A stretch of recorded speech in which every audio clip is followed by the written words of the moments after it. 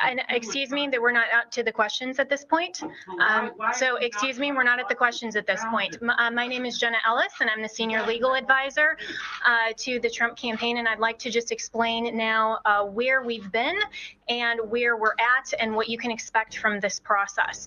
So what you have heard, I'm sure, in the fake newspapers tomorrow will be one of two things. Either there was not sufficient evidence that we've presented, or we spoke too long. Okay, so what you've heard now is basically an opening statement.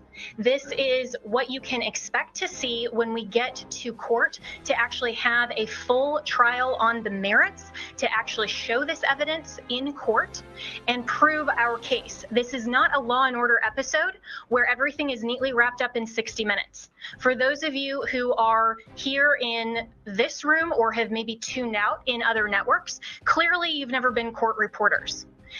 Trials take time. Putting on evidence takes time. This is basically an opening statement so the American people can understand what the networks have been hiding and what they refuse to cover, because all of your fake news headlines are dancing around the merits of this case and are trying to delegitimize what we are doing here. Let me be very clear that our objective is to make sure to preserve and protect election integrity. President Trump has been saying from day one that this is about maintaining free and fair elections in this country. It is not about overturning an outcome. It is about making sure that election integrity is preserved, and every American should want that. If every American is not on board with that, you have to ask yourself why.